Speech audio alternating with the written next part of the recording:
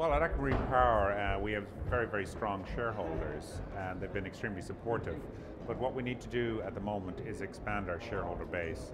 So in order to take the device from where it is now to being commercial, we need to raise over the next 4 years approximately £50 million sterling. So we're out in the market looking at raising that in a number of tranches. In the current tranche, we hope to raise about £15 million sterling. I think that most investors make investments in order to make money. I think the clean sector is an important sector at the moment.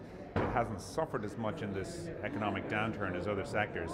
It is quite attractive because people have seen what's happened in other parts of the green industry. For example, wind industry has grown dramatically and is now regarded as a mainstream technology, and people are looking to find out what the next mainstream green technology will be. Hence, it's quite attractive, whether it's wave or solar or something else, green technology, and it is good for the soul as well, I think, for some investors.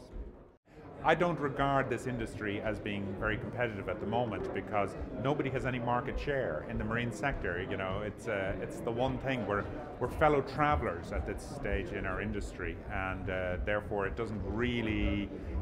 It would be unfair to say that anybody is leading the industry or that there's major competition at the moment. I think we've a lot to learn from one another, and I think that rather than at this stage all be thinking that we're competing over market share, which all of us have zero market share, I think it would be better if we can try and learn from one another. The UK certainly has a lead in terms of what's happening in the marine technology sector.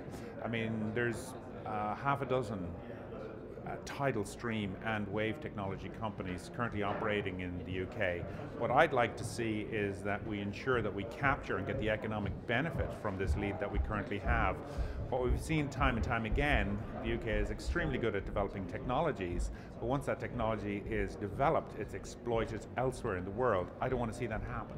I think what we're doing in the clean tech sector should lead to industry and jobs for people in this country. I mean, what I want to do by being here is to learn what's going on. I don't want to be reinventing the wheel all the time.